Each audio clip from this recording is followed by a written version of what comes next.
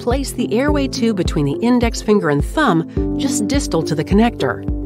With the other hand, rock the AirQ3 connector back and forth while pulling the connector outward, away from the airway tube. Pass the lubricated endotracheal tube into the airway tube and distribute the lubricant within the shaft by moving the endotracheal tube up and down until it travels freely through the entire airway tube. Insert the endotracheal tube to the appropriate depth, depending on the AirQ3 size. This will place the tip of the endotracheal tube proximal to the opening within the mask cavity.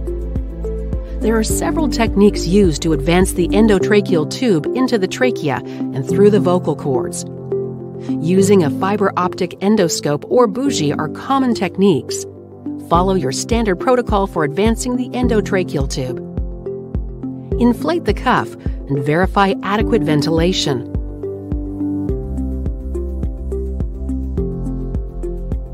To remove the AirQ3 airway, select the appropriate removal stylet size. Remove the endotracheal tube connector. Next, position the proximal portion of the endotracheal tube between the index finger and thumb and leave enough space for the tip of the removal stylet.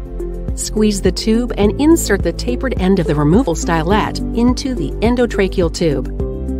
For AirQ3 airway size 2.0 to 5.0, use a firm inward pressure and rotate the removal stylet taper tip in a clockwise direction until the adapter firmly engages. For AirQ3 airway sizes 0 to 1.5, simply push the stylet firmly into the endotracheal tube. Fully deflate the AirQ3 cuff and pilot balloon. Deflate and lubricate the endotracheal tube pilot balloon before withdrawing the AirQ3 airway. While exerting inward stabilizing force on the removable stylet, slowly withdraw the AirQ3 airway over the stylet rod. Reposition the endotracheal tube to the proper depth and inflate the cuff.